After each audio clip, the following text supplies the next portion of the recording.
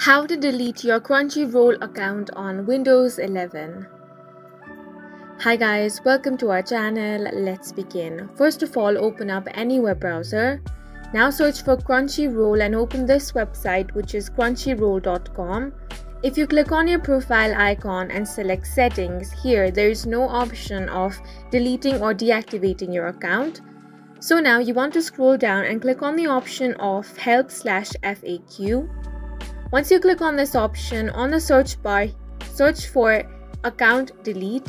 Then you want to click on the option of how can I delete my account. Before proceeding with the deletion process, you have to confirm that the account is free and there are no active premium subscriptions. If you have any active subscriptions, you can cancel them by following the instructions provided in this link.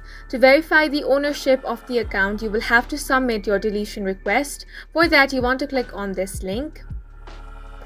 Here, you will have to choose your issue. You want to select the option of account/login, then enter your email address. For the problem type, select other.